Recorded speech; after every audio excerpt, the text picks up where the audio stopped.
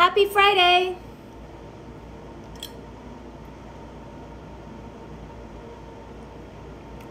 I'm inspiring myself today with a mug because I'm tired and it's Friday and I kind of just want to take it easy, and so I'm trying to find my little fighter in me to get up and get stuff done today. How about you guys?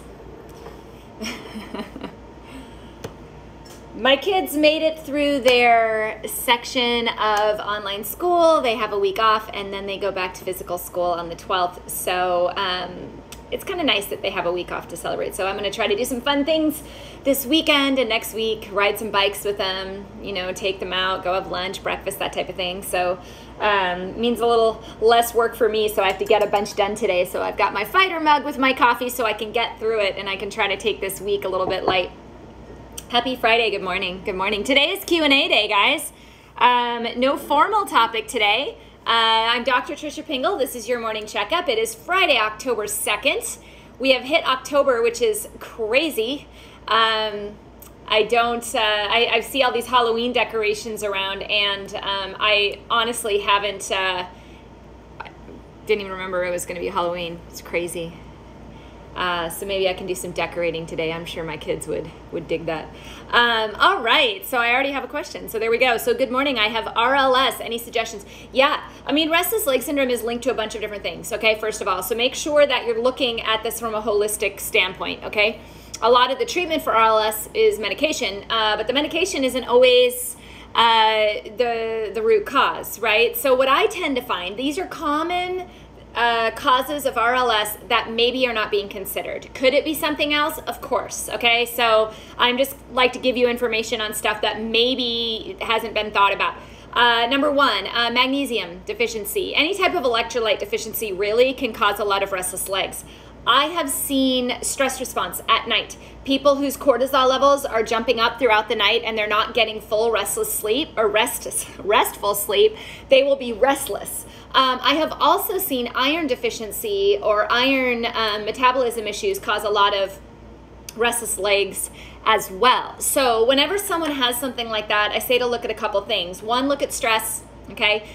Do you have too much stress? Are you worrying at night? And what kind of go hand in hand with that is what type of nutritional deficiencies might that be causing? And are those nutritional deficiencies causing your legs to kind of jump around? So many times it's been a very clear case of magnesium. I've had many clients who take magnesium, restless legs go away. I've had others where they don't. For me, I had restless legs when my iron was really low and I didn't draw the association. And then when I started taking iron, this was way back in the day, all of a sudden I didn't have RLS. Now, if I have a really stressful day or like I have something that's really weighing on my heart or my mind, my legs are restless. So there's a lot of different things that can cause it. So I would definitely look into the nutritional aspect, the lifestyle aspect. Are you stretching? Stretching before bed can help as well. Sometimes the muscles are just kind of in this constant contraction. So when you start to relax, they go like this, right?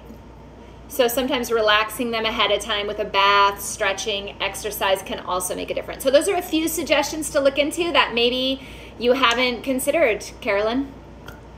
Okay? Happy fall. Good morning. Happy Friday. Happy Friday. It is Q&A day. So if you came armed with questions, throw them at me. I will do my absolute best. So I've got my kids interrupting me as we go. There we go. Took care of that one. So do I. Any other questions today? Did you guys like the live yesterday on multivitamins? Did you learn? Had a lot of people follow up and say, oh, is my multivitamin good? This or that. I mean, there's a lot to look at in a label, right? A lot to look at. So this week has had some very varied topics, which I'm kind of enjoying. I did take your recommendation on a few other topics. Brain fog, what do you want to know, my dear? I know you want to talk about it, but what in specific? Happy Friday. I mean, in general, brain fog. I do have an article, Vic, on brain fog, actually, at drpingle.com. In fact, let me look it up. I'll paste the link below your question. But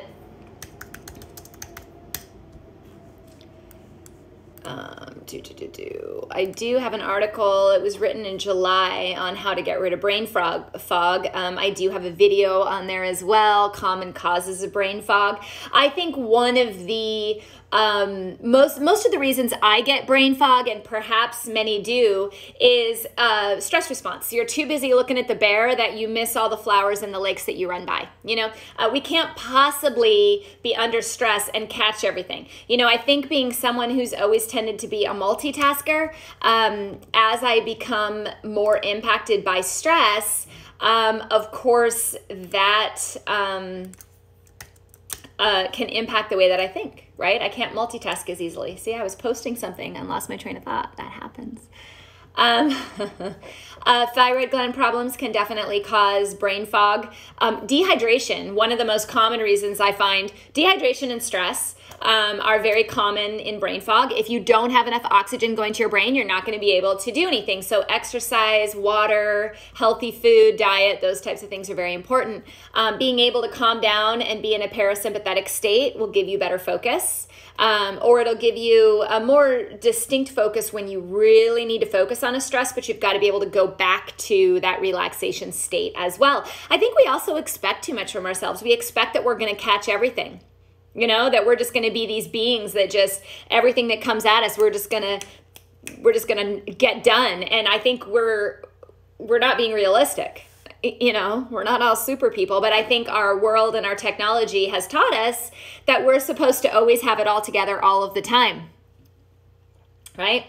I'm having one of those weeks. I have a lot on my list that I have not gotten done, and I'm a very type A person. I'm a very organized person, and so when I start to feel like I'm not getting things done or like my brain is kind of foggy, like I'm not getting it done, I beat myself up, right? I think we put way too much pressure on ourselves sometimes. We are only human, and we do need downtimes. So if you're finding yourself with brain fog a lot and you've ruled out things like thyroid, you know, dehydration, insomnia, those types of things, start looking at, could that stress response be causing some of the brain fog?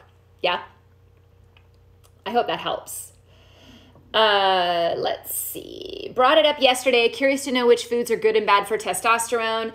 You know, that's a hard answer because everyone is so different. So if you're someone that has a lot of extra fat mass, so if you have abdominal fat and stuff, the body's going to lean more towards estrogen storage. So even if you incorporated more testosterone foods, which I suppose would be more protein type foods, it kind of depends on your metabolism, how you're breaking it down, and how active you are. Typically, if I want to stimulate someone's testosterone, I tell them to start working out.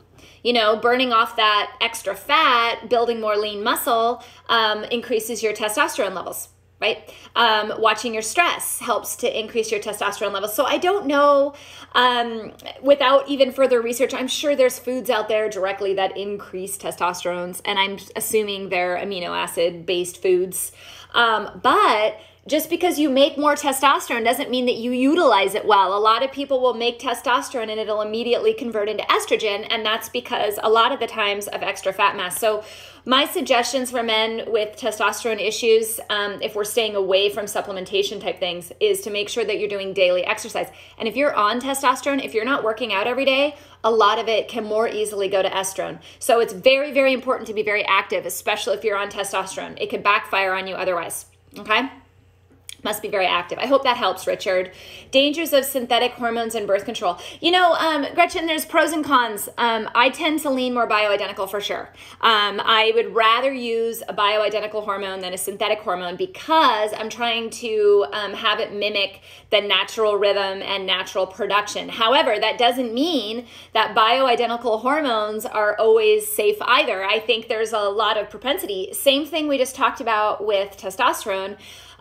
You know, if there's a lot of fat mass, often even giving a bioidentical estradiol can turn into an estrone just like a synthetic can. So I think it's looking at the whole picture, the liver support, the exercise, the diet, and then making a decision. You know, if I have a 21-year-old that wants to be on a birth control pill for a short period of time before they start having children, I don't worry too much about it, but I do make sure that they're doing liver support, proper diet, proper exercise, and that we're watching the hormone levels. cycles, and then when you move to more someone who's in perimenopause or menopause, I tend to lean more on the bioidentical end in order to try and keep estrone levels low. However, it depends on the person, and I think for me, my thought on any medical condition or any therapy, here's the way I look at it, okay? I'm the physician, so my job is to say, okay, here's the pros and cons of this, here's the pros and cons of this, here's what your body is telling us, let's talk about it and let's figure it out. So I'm never fully for or against things. I have seen high-dose progestins, high-dose synthetic hormones cause a lot of problems. I've also seen high-dose bioidentical hormones cause a lot of problems. So I think it comes down to looking at that individuality. The concerns that most people have with the synthetic hormones, and myself as well, is that they're not exactly the form of the hormone. So there's a lot more side effects that can occur from it, such as blood clots, cardiovascular, such especially as you get older. So I try not to use high doses of anything, and I always try to find the cause first before I supplement hormones. I think that's how I do it differently. A lot of people supplement the hormones first and then maybe try to find the cause. I try to find the cause first before I supplement the hormones if there's a problem going on.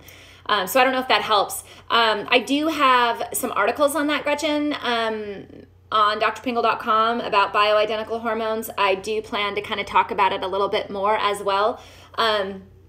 For those of you that may not know the difference, bioidentical hormones is usually compounded, and they're compounded into the actual form of estrogen. So it'll be like estradiol, estriol, right? Both of those can convert into estrone, which can become problematic. The synthetic ones, it's like they go into the body and the body's like, that kind of looks like estrogen. Like, I think it is, but I'm not sure. So sometimes you can't control the side effect of that, right? So if it doesn't know what it is and the body's under stress and it's not metabolizing well, it can convert it into estrone. Now, once again, this is body specific, it's person specific. It doesn't always turn into estrone. It's not always bad, but those are the things you have to pay attention to when you start to look at, do I want to use bioidentical or do I want to use synthetic, right? And looking at each individual person. Does that help a little bit, Gretchen? I know you said progestin specifically. Yeah, I prefer to use progesterone. But then again, there have been cases where I've had to use progestin. Very rarely for me. I typically use progesterone, but most of the time I try to help the liver support metabolism of hormones and give the nutrition for the manufacturing of hormones so we don't have to use hormone, right? Where I see most people using progestin wrong is infertility. They use it in really high dose, right? It can cause some problems. So anyway, I hope that helps. Okay. For plants, what one should go for breakfast? What should you eat for breakfast? Is that what you're asking? Kind of depends on your whole diet. I do believe in eating breakfast. I'm not someone that likes to skip breakfast. I feel like you wake up, you got to be energetic, you got to start burning, so you have to put some food in. Whether you go work out first and then come back and eat, or whether you eat and go work out, whatever, but you got to get some food in there. I tend to lead more towards a really fiber in the morning, so I tend to do oatmeal, or I'll do some sort of I like Coco-Yo yogurt, which is a coconut-based yogurt, but it has a really high probiotic aspect to it with a little bit of homemade granola. A lot of people, for people that like to do like eggs and things like that for breakfast, I usually recommend you add a lot of vegetables to it. Do a vegetable omelet rather than just scrambled eggs. Try to get some veggies in there. Veggies are great for breakfast. A lot of people do smoothies. My son does a smoothie. My 9-year-old does a smoothie pretty much every day for breakfast. Those types of things. I think that's what you're asking. What should you have for breakfast? I think, this whole idea that we should have cereal and milk, probably isn't the best for our energy or for what we're trying to accomplish in a day. I think, if I can add some avocado in there, I can add some good fat. So if I do oatmeal, by the way, I'm doing like a steel cut oatmeal or a gluten-free, based oat with nuts, fresh berries, sometimes a little bit of granola, trying to get more things in there. I've been known to eat an avocado for breakfast. Hope that helps. I see a few more questions on Facebook today than Instagram. You're all out there. Okay, how to get rid of it. Vic, that you got it, right? Awesome. Hello, I was wondering what you think about hawthorn, willow, and nettle. Wow, those are three totally different subjects. Hawthorn, that's a beautiful herb for the heart, nice and cardioprotective. That's a nice suggestion for an article. I'll write it down. I will absolutely write that down, because some of these herbs, it's like I don't have their whole botanical profiles in front of me. Willow typically is more like, works kind of like a Tylenol, you know. Nettle, very much involved for allergies. That's when I use it primarily for, is allergies. So I don't know, you know, as far as what do I think about them, I think herbs are fantastic when used appropriately. So I think what a lot of people do is they look at the use of herbs like a drug. Like, okay, I have a headache, so I take aspirin. You know, I have a headache, so I take Butterbar.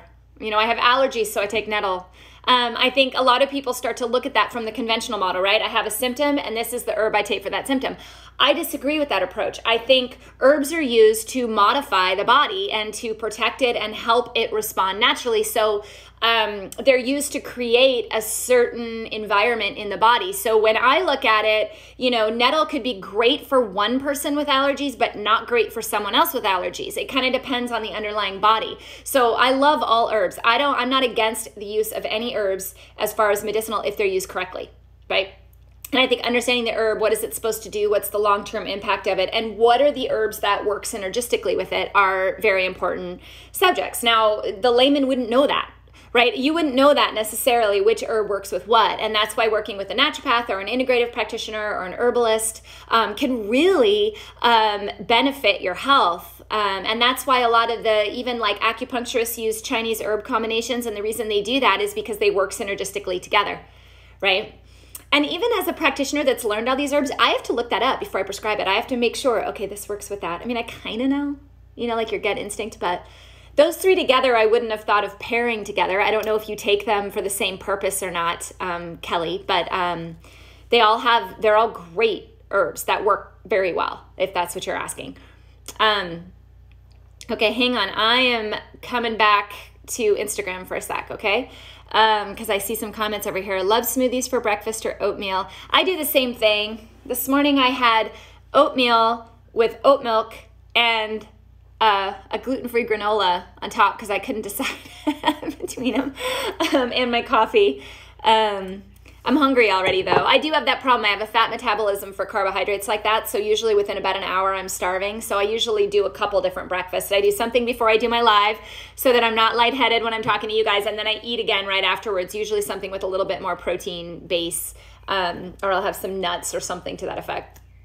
Estrogen dominance after menopause absolutely happens. So the way that estrogen essentially works is you've got basically these three different estrogens. And this goes true for men too. I mean, obviously women have more estrogen than men, but the storage form of estrogen called estrone is present both in men and women, okay? And it is the one that causes problems when it's too much. So what can happen is the estradiol levels, which are what most people are monitoring when it comes to menopause or even andropause, you're looking at the estradiol levels to drop. So your estradiol levels drop, but you still have signs of estrogen dominance. Why? Right? If I don't have any estrogen, why am I having signs of estrogen dominance? Why am I still bleeding, right? And in men, why am I having prostate problems, right? So these things still happen after the hormones decline, and usually it's because the estradiol dropped, but the estrone did not. So estrone is a storage form of estrogen, and it typically stores in the fat cells for the most part. So particularly if there's weight management issues, a lot of the times you won't see the estrone move as quickly. If the liver is bogged down, if the liver's not spending time taking out its garbage every night, you'll see a lot of hormone storage issues. There's a compound called DIM, D-I-M, and I'm not going to go into the full name for you because it's a tongue twister. DIM, indole 3-carbinol, or even calcium D-glucarate. These are three different supplements that are used in order to kind of go in, take that estrone, and remove it. And I use these in both men and women. So if I have men that have prostate, enlargement, prostate problems. Typically, I find that their estrogen is a bit high. When I see men with dropping testosterone, going back to the testosterone question, often the testosterone is being made. It's being converted into estrogen. Either the person is sedentary, or they have a little extra fat around their belly, or their body is bogged down to where it's not managing hormones well. People with MTHFR mutation, which is the mutation for converting folic acid to folate, have a lot of problems with estrogen storage. You see that in polycystic ovarian syndrome quite a bit. You see that in women that have really painful menstrual cycles. Even after menopause, often women will kind of continue, you can't really call it menopause if you're still bleeding, but you still kind of have those symptoms of that. So in that case, going back to your question, estrogen dominance after menopause, you want to make sure you're looking at estrone. So not just estradiol. And you want to balance that out with testosterone and progesterone. Okay, so sometimes that means you need a little extra liver support. Exercise helps clear estrone. Liver support helps clear estrone. So any type of liver capsule, I typically use ones with burdock root. Sometimes I use methionine, particularly if I think there's an MTHFR. I have a liver blend on my next rollout of supplements. And I'm excited for it because it's a great one. And it's got a combination of herbs and a combination of amino acids in order to help clear things from the liver, including excess hormones. If you're really someone that has that estrogen dominance, look into DIM, D-I-M. I do have an article on estrogen dominance at drpingle.com. It's not specific to after menopause, but same type of thing. Hope that helps. Yeah? Did that answer your question? Nature Ed. All right. Supplements that help PND and sinuses. I already do rinses. Yeah. Look to the diet. Are you still eating dairy? I know. Don't throw tomatoes at me. I've got a screen. You can throw whatever you want, but it'll hit you, not me. Take a look at dairy, Susan. Are you still eating it? Let me know. Curious, you heard foods impact it more than others. Yeah, I mean, Richard, when it comes to the testosterone, I mean, more lean proteins are probably going to have a more favorable impact on testosterone than, processed fatty foods. And most of that has to do with liver conversion, liver being bogged down, toxins, other toxins that have to be cleared in the body. So the cleaner the diet, the more whole food the diet, the better in general for your hormone system, no matter what hormone situation you're dealing with. Okay? Typically, a cleaner, more whole food based diet is going to do better. Okay? Good morning, Fred. I'm glad there's not an issue there with testosterone. That's great. Watch out for estrogen conversion as you get older. What would help in raising extremely low pulse and blood pressure? Once again, depends on why. Okay, is it low because there's, I guess in the Chinese medicine, they say there's a low vital force, there's a low movement of energy. Why? Are there nutrition deficiencies? Are you exercising? Did they find a problem with the heart? You got to look at those types of things. I think a low heart rate, it also depends on how low. I mean, I have a very low heart rate in general, but I'm also fairly fit. And my blood pressure is normally pretty low unless I'm at a doctor's office. Then it goes up to normal because I hate being there. I hate having my blood pressure taken. If I take it myself, it's normally pretty low. I've always been like 90/60, right? So I think it kind of depends on what you're doing. But I would say B vitamins, methylated B vitamins, very important for regulating blood pressure either direction. I think exercise, being able to run, make sure your heart is working efficiently. You definitely want to rule out any problems with the heart. Go to the cardiologist, make sure there's no problem, there's no valve issues, there's no reasons outside of that. Adrenal function, if your adrenal function is poor, a lot of the times your blood pressure will be lower, your pulse will be lower. So that's why B vitamins can also help with that, as well as herbs for adrenal function. Now, these are things you should always talk to your doctor about. I'm just giving you the education, okay? Don't take it as a prescription. Talk to your doctor. But those are the things I would kind of start exploring. Sodium, potassium levels, magnesium levels, B vitamin levels, exercise, how's the adrenal function, is the DHEA appropriate, where are you at in the whole hormone scheme of things. There's a lot of things to look at. Sometimes people just run lower in blood pressure and heart rate, but you got to rule everything else out, right? Make sense? Okay. I'm taking them for a few different reasons, but I feel like they've worked wonderfully on top of my vitamins. Good. I'm glad you're liking the vitamins. Thank you. I appreciate it. I do like the feedback. I like them as well. I use them myself. So, you know, and they've done well for me too. But yeah, sorry, Kelly, and I don't mean to be vague on the different herbs. It's just there's so much information on those. You know, if you look up botanical monographs, if you type in, like, for example, willow, you know, botanical monograph, you can see a lot of the uses of it. And a lot of the times if you get a good site, there's a few different sites, I think botanical.org or botanical.com, they'll have links to studies on all of these herbs. It has the history of the herb. So that's kind of fun to learn, you know, and learn a little bit more about the ones you're taking and why you're taking them. And then you'll know when you don't have to take them anymore if you understand how they work, right? When do I think the liver blend vitamins will come out? You know, Kelly, I want to bring them out soon, but you know, I have to make my original investment back, to be honest. So when I create a line, I've got to make that investment back before I can reinvest. So hopefully soon. I mean, it's, you know, keep sharing, keep spreading the line, keep showing interest. The more people that show interest, the more people that buy, the more comfortable I am expanding it faster. You know, I mean, that's a business decision. Would I love to release all of them right now? Yes, I have a whole line that has been planned out in phases. I want to release them all tomorrow if I could, but I have to do it in phases. That's just the business side of it all. So hopefully in the next couple months. It is definitely, the multivitamin and the liver support are right up there, like they're next. Okay. So hopefully that helps. Are B vitamins in a good multi enough or need extra? Depends. If you're under stress at all, or you have any sort of hormone issues, you have any sort of energy issues, I take additional B vitamins, methylated B vitamins. I take the Total B complex on top of my multivitamin. I just find I feel better. I also have MTHFR mutations, so my B vitamins can get off really easily, so I make sure that I stay on top of that. I suppose some people probably do fine with a multivitamin, but they usually don't put a ton of B vitamins in a multivitamin, just so you know.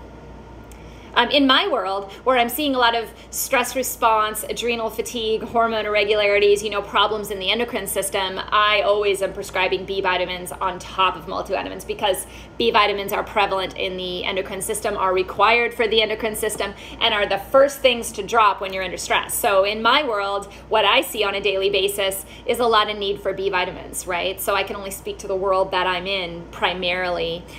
Do I take all 4 capsules every day of the Total Mineral? I do not. I take 2, 1 to 2. And the reason being is that I have a very healthy plant-based, mineral-based diet. On top of that, whenever I've done my nutritional testing, my minerals are pretty darn good. So I do it more just to kind of keep those trace minerals in. So the dosing on that Total Mineral is anywhere from 1 to 4 per day, depending on need. So when you talk to your doctor, you look at your overall health, you can kind of make that distinction. For me, I rather take less of it every single day combined with a diet than have a poor diet and have to take 4. So that's kind of how I use it. I'm not sure if you have it, if you use it differently or recommend differently, but that's how I do it. I usually take 1 to 2 a day. I find when I take too many minerals at once, I swell. That's just me. Doesn't matter what brand. Has to do with water, right? Good morning. No dairy. Well, that's good. Often when the sinuses inflame, sometimes there's an actual structural issue, Susan, in the sinuses that has to be taken care of. Sometimes the sinus cavities are full of a bunch of mucus. So what I'm looking for when you ask what can you do, you have to try to find the cause of the mucus. Is there a reason why your sinuses are pooling more mucus than others? Sometimes it can be a food allergy, an environmental allergy. Sometimes it's inflammatory. Sometimes it's gut flora. There's a lot of great research on allergies and the flora of the gut. So taking a really good probiotic is usually very much beneficial in sinus issues. Sometimes you can't get away with it. Sometimes you live in an area where the allergen is just so great, it's hard to stay ahead of it. The sinus rinses that you're doing are great. because they keep things from getting backed up. So that'll lower infection, but it doesn't necessarily mean that the symptom will go away, right? So some things to talk about with your doctor would be, is it possible that you're eating something that's causing a flare in addition to environmental allergies? Are you keeping your sinuses clean, which it sounds like you are? And what other types of supplements can you use to help with the histamine reaction? Some of those that people use, and I'll name them off for you, Susan, so you can look them up. NAC, which is N-acetylcysteine. Vitamin C is used quite a bit. Quercetin, used quite a bit. Probiotics, used a lot. Those are the top 4 coming to mind. A lot of people do use things like nettles. Nettles is also a great diuretic. So making sure that you have everything you can to modify immune response is about the best you can do in that scenario. And then depending on how severe it is, sometimes you can't get rid of it 100%, but you can get, 80%, 85%. For people that are really miserable, when they have to use allergy medications, I do. I don't like to, right? No one likes to take medications, but if you're really miserable where you can't go about your day, then you take everything you can to boost your immune system, to help your immune response. And in the meantime, if you have to use something like that, then you do. I hope that helps. 2 cups. Yeah, that's kind of where I'm at too. I agree with you on that, Dr. Thainer. Do you have your own line of vitamins? Oh, hi, welcome. You're new to my channel. Nice to meet you. I am Dr. Pingle. Pleasure. I'm here every day, Monday through Friday, 9:15 for the most part. Yeah, totalhealthapothecary.com. You can also go to drpingle.com, and I believe there's a link. Actually, I'm at drpingle.com and I don't see a link. It's there somewhere. I'll make sure it gets back on there. So totalhealthapothecary.com. Okay. Oh, it's up top. So if you go to drpingle.com and you go to the very top, it says about Total Health Apothecary bookstore and contact us. So if you go to Total Health Apothecary, you can go from there as well. There's only 7 in there right now, but they're great supplements. If you have any questions, you let me know. And all the information is at the website. What's in them, what they're good for. I have product sheets, all sorts of stuff. If you can't find something, just holler. Okay, best supplements, vitamins to help naturally with depression and mood support. Yeah, B vitamins for sure, methylated vitamins for sure. Rule out MTHFR mutation. Always check for that in anxiety, depression, always. Vitamin D, fish oils, good fats are always beneficial to depression. Often you have to go kind of high in dose on those good fats. So you want to make sure that the digestion is good. Okay, so another thing that causes depression is poor gut flora. So the problem is all of these go hand in hand, right? If you have poor gut flora, you probably have poor nutrition. If you have poor nutrition, you probably have poor gut flora, right? If you're under a lot of stress, you have a lot of anxiety, you don't break food down well, so you don't get as much nutrient absorption. So whenever it comes to anxiety, depression, I'm looking at a few different things. I'm looking at, 1, is there any physiological reason why you would be more prone to it, like MTHFR mutation? And then how can we supplement diet and lifestyle-wise? Improve digestion, get better bacterial flora, better utilization of fats, make sure nutrient levels are up to par in order to make serotonin. We need B vitamins, we need vitamin C, we need magnesium, right? Magnesium is probably the #1 deficiency, at least here in the United States. So making sure all of those nutrients are there can be very helpful in mood support. Beyond that, and definitely talk to doctors about this as well, but beyond that, giving certain amino acids to help support certain pathways. So like amino acids to support serotonin versus dopamine versus epinephrine versus norepinephrine. That's the next level up.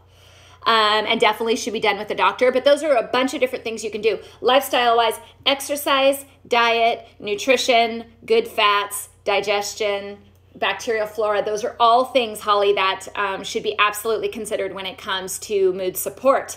Terrell, MTHFR. I call it something dirty to remember it. We'll say the mother effer mutation. If you go to drpingle.com, Terrell, and you type in M as in Mary, T as in Tom, H as in happy, F as in Frank, R as in radio, and you hit search, you will find an article on that. Okay? MTHFR mutation. Does that help? Got it? Nice to meet you too. Let's see. Avoiding tomatoes and bananas. Yeah, dairy. Susan, it's tough. It's kind of like coming to different, trying to pinpoint what it is. And there's nobody that's the same. Nobody has the same allergy. It's like they're all, you know, overlapping. Yeah, that's how I remembered that mutation in med school. I never forgot it because it's kind of like, oh man, I got that one, you know. But it's a workaround because if you take methylated folate, you can actually get around that. Now, the other problems with MTHFR mutation besides anxiety and depression are infertility, blood pressure issues. A lot of cardiovascular issues come from MTHFR. I'm convinced that's probably what did my dad in. He had a stroke at 58 years old. It did take his life. He was a smoker, okay, which when you combine that with the MTHFR mutation really causes a lot of problems. Toxins don't do well in people with that mutation. In fact, those out there that know about breast implant illness, for those of you who have had implants and have ended up with breast implant illness, a lot of those now they're linking to MTHFR mutation. And a lot of the plastic surgeons here in Arizona have been working with naturopaths. I've had a couple conversations with them on screening people for that mutation before allowing them to get implants. Not saying that you can't still get breast implant illness from implants. I really don't recommend them in general. I don't know. I just don't, because I've just seen more problems. But then again, I'm in a naturopathic world where I'm going to see the majority of the problems. There's many people who don't have problems, but I see the majority of them, right? And they're finding, the ones that I'm finding that have the reactions to them tend to have that mutation. So what they're trying to implement, and I think they've done it pretty well here in Arizona, although it's a constant movement, is the testing of that mutation prior to any implantation of anything, because the body will react to it. It can't clear the toxins. They're not exactly sure why, but for some reason their body does not handle implanted things as well. It rejects it more. It's a pretty interesting area, and I met with the breast implant illness group, and I know they're working with a lot of plastic surgeons to implement that. But I think that's something that's overlooked. MTHFR can cause a lot of problems, so you should know if you have it. Or at the very least, be taking methylated folate so that if you do have it, you can kind of override that a little bit. Okay. Total Health Apothecary. Thank you for writing that out. I appreciate that, Dr. Thiner. Is it Thiner? Thiner. Okay. Can H. pylori affect the mood and overall health even after treatment? Yeah, because first of all, treatment is what? Antibiotics are part of that routine, right? Along with the, the PPI blocker, which is blocking acid, which also affects your gut flora. And then you've got the, the anti-inflammatory, the Pepto-Bismol type thing, right? So when you look at that killing off the gut flora, keep in mind that acid in our stomach actually helps maintain healthy gut flora. So if you're blocking that with treatment and you're giving an antibiotic, you're killing off all those probiotics, right? So if you don't have a healthy gut flora, you can't have a healthy mood, gut-brain axis. So yes, absolutely on H. pylori and mood. Absolutely. Any gut disorder, any gut problems can cause changes in your moods. Okay, for a multitude of reasons. Okay, I have to go soon, so we're going to kind of move through these last few questions. I do have a couple appointments today. Will you find that in a complete blood test?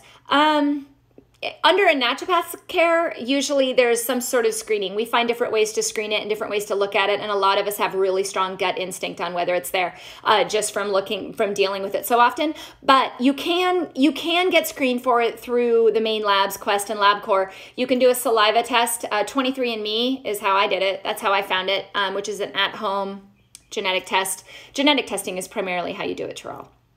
And it's available through a bunch of different options. Speak to your doctor about that. I know who your doctor is. She'll be well-versed. No problems.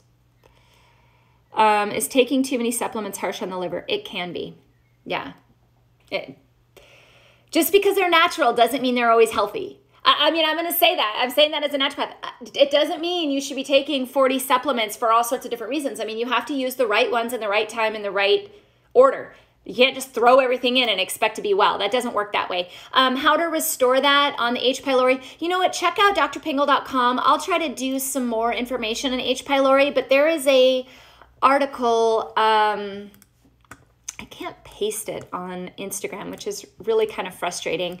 On gut health, I have quite a few. If you type in gut, G-U-T, there's an article on anti-inflammatories of the gut.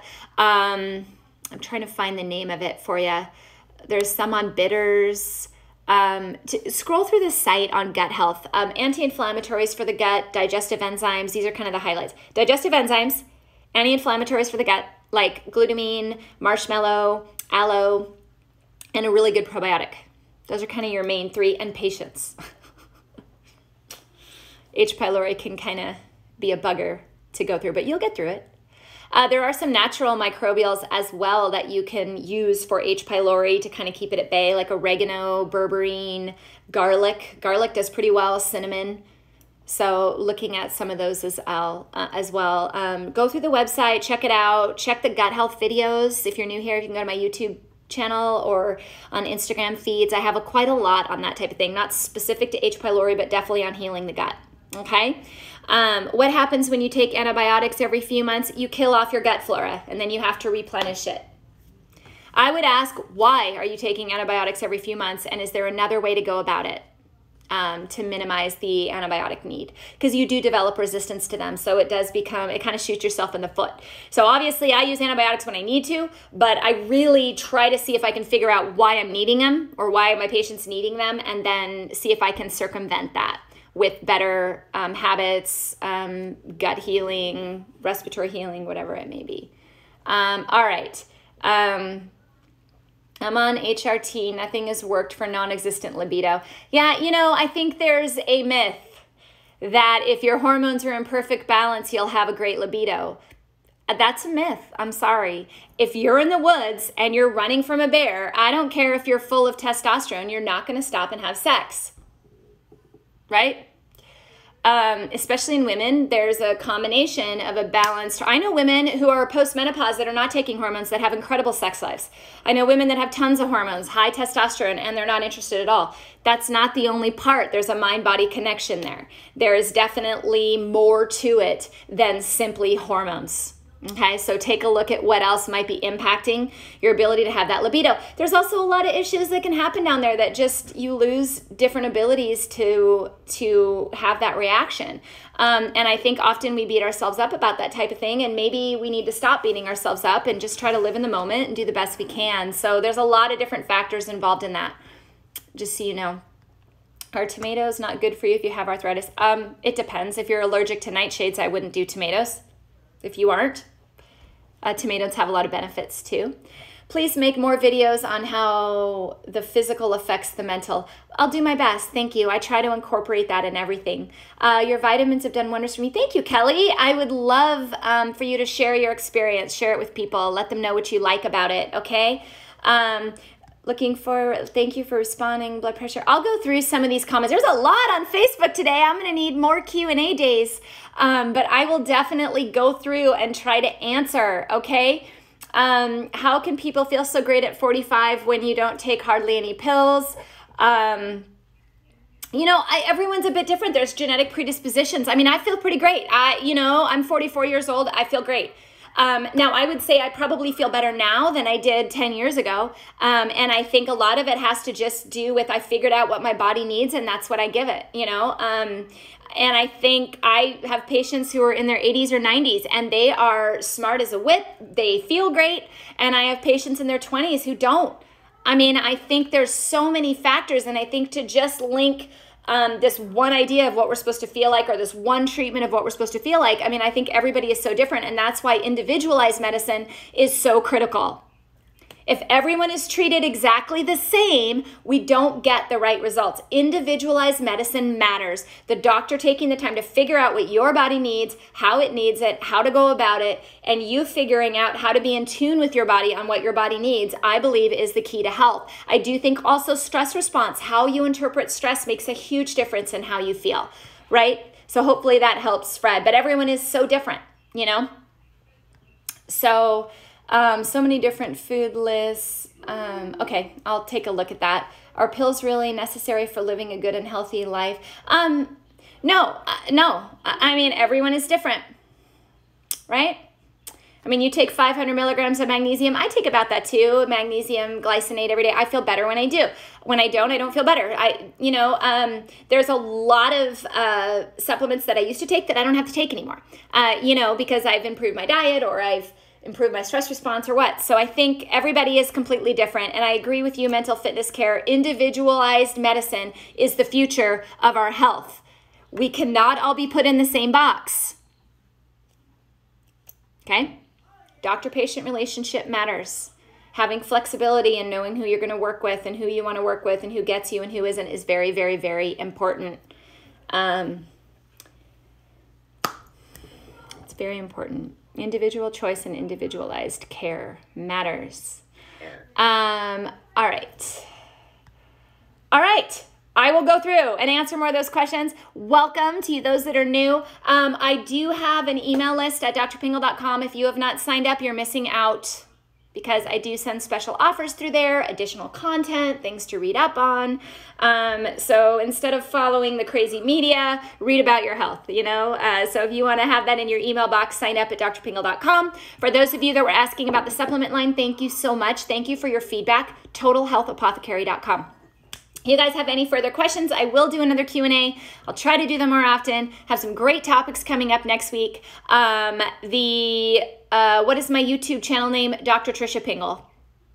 And I believe that's linked from my main site as well. I think I have links to everything at drpingle.com. My program, I have a 30-day, really lifestyle, but 30-day adrenal fatigue program. I have supplement line, and then I have YouTube channel, which I try to keep up to date, but I am a little behind. So the last couple weeks of feed isn't up there yet. So you can always check Instagram at IGTV, in my feed. Facebook, if you follow me on Facebook as well, all of my video feed is there as well. And then I try to get everyone up to YouTube the best that I can. I need to hire someone to do that for me, I guess. I just need to keep it going. But I try to get it all across all platforms. I also try to embed the videos into the articles at drpingle.com. So when you're reading the article, you can go through and watch the video as well. So I try to do it from multiple different ways to make it as easy as possible for you guys to get the information. So, thank you so much. I feel great. I have so much energy. I feel balanced mentally and physically.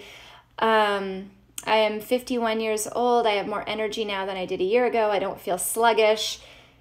That's great. From the supplements, thank you. I really appreciate it. The adrenal line really helps, right? Yeah, I really like those supplements. So thank you so much. I really appreciate it. Thank you to all of you. Have a great day. I've got to get to Pilates and then I have some appointments to go to, so I'm out of here. But thank you so much for being here every single morning. I'll see you guys back on Monday at 9:15 with another topic. This one will be an actual topic, won't be a Q&A, but I'll come up with something good for you. So have a great day, great weekend. And keep smiling. Pass around the good energy to people. Don't fall into the negative trap. There's a lot out there today. So don't fall into it. Stay out of it. I wish everyone well. I hope everyone stays healthy. Be positive, move forward, and spread that light to everyone else. I'll see you on Monday. Bye-bye now.